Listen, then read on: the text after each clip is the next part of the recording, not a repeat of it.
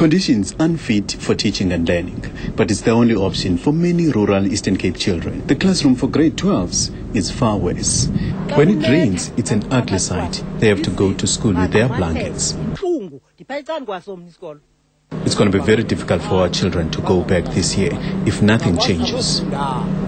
Despite its glaring problems, 5 of the 39 learners who wrote matric here passed. It's very, very hard indeed because we don't have any school whatsoever. The classrooms, or the places called classrooms, are not habitable. They are a health hazard now to learners. The Eastern Cape is one of the 2 provinces in which schools had a 0% pass rate. It also has the 5 worst performing school districts.